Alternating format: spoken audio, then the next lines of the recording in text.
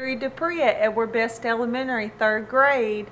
Miss Wall did a phenomenal job teaching you and introducing text features. Miss Wall is our fabulous 3rd grade teacher at Bunn Elementary. I just love working with her. So I'm going to continue talking about text features.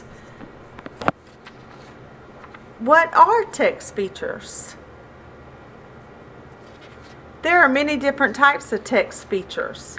We have a table of contents, subheading, labeled diagrams, headings, fast facts, captions, timelines, bold words, pictures, illustrations, index, glossary, and dictionary.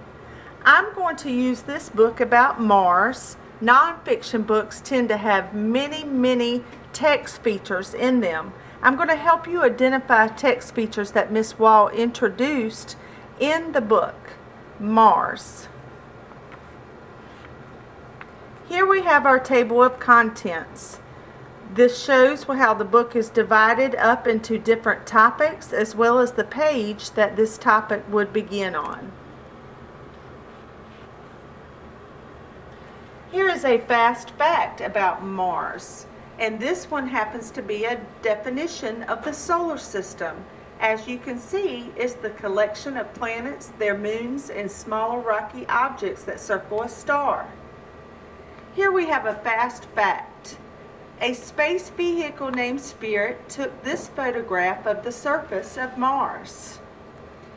Here we have a labeled diagram of our solar system, and then the points to where the planet Mars is.